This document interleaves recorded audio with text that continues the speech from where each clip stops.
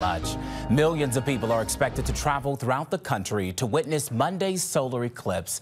We're seeing that firsthand here in the metro. First Alert 4's Shoshana Stahl spoke to travelers at Lambert today about the excitement and the challenges tomorrow could bring.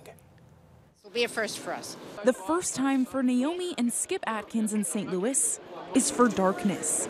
Flying in from Philadelphia on Sunday for a family trip to see the eclipse. We're going to go in a caravan. I have no idea how many cars. I've been told that one of them has a porta potty, so we don't have to worry about that. The Atkins first started planning after Thanksgiving, with their sons also flying in from across the country. And Skip has more than just clothes in his suitcase.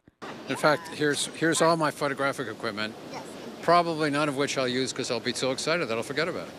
Onisha Smith's trip to St. Louis for business, turning into one also for pleasure. I'm excited, yes. Saying she's never seen an eclipse before. Like, woo, yay.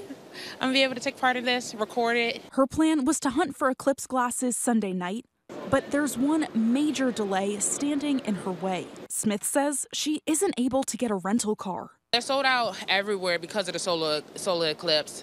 So I went to like 2 rental car companies so far, Budget and Enterprise, and they was like, yeah, because of the solar eclipse, we don't have anything, nothing in like their back shop or anything. And then by it being Sunday, a lot of the local car companies are not even open. First Alert 4 checking online, seeing cars sold out at Enterprise's Lambert location.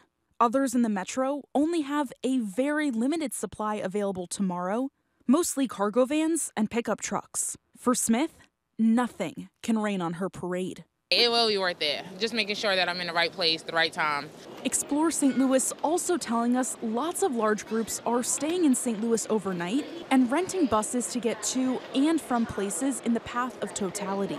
In St. Louis, Shoshana Stahl, First Alert 4.